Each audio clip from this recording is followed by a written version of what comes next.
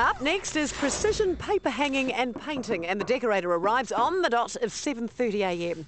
He gets straight to work stripping the old wallpaper and shortly afterwards is joined by his apprentice. They work as a team to remove the backing paper from the old decor and get this task out of the way pretty quickly.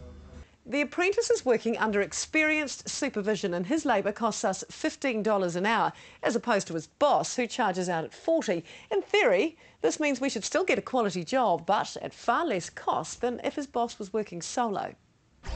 Their prep work is certainly up to scratch. The apprentice cuts in the edges of the wall with size, while the boss marks out where the edge of each drop will finish and uses a spirit level to make sure he gets a true vertical line.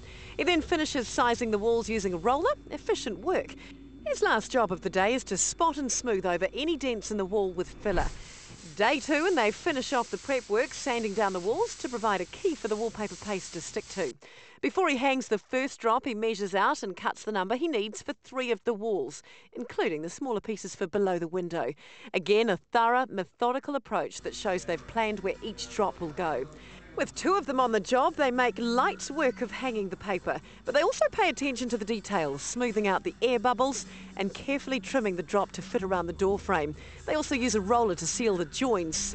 All small touches which make for a brilliant result.